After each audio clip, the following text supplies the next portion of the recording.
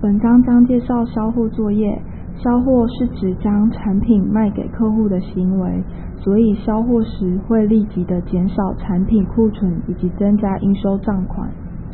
实际操作：新增后选择单据日期，并从客户下拉表单中选择要出货的客户编号，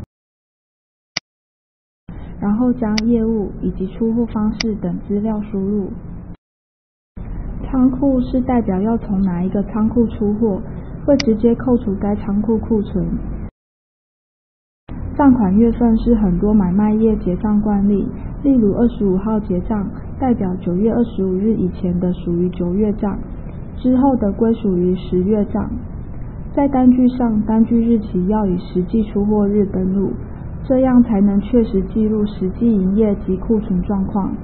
但透过账款月份的变更，在月底请款及冲账时，可以使用账款月份来辅助，如此可以达到实务管理的方便性。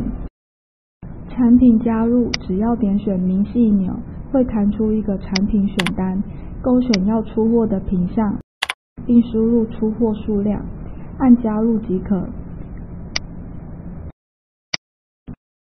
另外，可以在条码输入栏位用扫描器直接输入产品条码，系统会将该产品直接勾选，可以快速出货。也可以先输入数量，再输入条码，直接加入即可。产品明细的操作跟 Excel 类似，在编辑模式下都可以直接修改数量或单价，金额会自动计算。如果要删除其中一个品项，只要将那一笔产品选取后，按删除就可以直接删除。切换到发票资料分页，你可以先在发票模组中设定本期月份购买的发票号码范围。如果是随单开发票，可以在发票号码按 A， 系统会自动去取得新的发票号码，接着再将发票日期等资料填入即可。这样就可以透过发票模组的发票明细表来查看本月份开立的发票资料。假设销货时已立即现金收款，可以在收款资料分页中新增现金项目以及输入金额，那这笔销货账款已经结清，也不会产生应收账款。出货单输入完成存档后，接着就是列印出货单。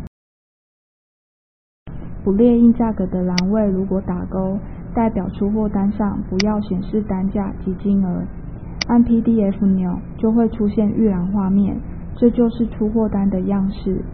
下面的星号、备注以及签名栏位都可以透过报表条文设定，修改成适合自己需求的内容。如果采订单接单模式，有2种订单转入方法。第一种方式，直接在订单单号选择要载入的订单号码，系统会自动的带入订单明细。这种方式比较适合整张订单品项跟数量都一次完全出货为主。另外就是选择更多功能的订单转入功能，选择要转入的订单资料，并且依照本次要出货的品项跟数量，逐一在本次转入栏位中去填入。